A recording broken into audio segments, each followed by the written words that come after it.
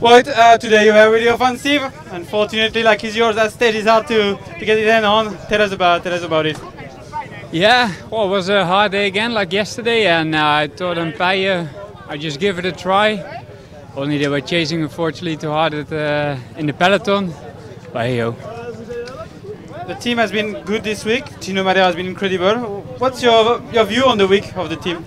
I think the team did really well, especially uphill. We had a lot of horsepower and also Gino, and I think he makes a really nice step again this year.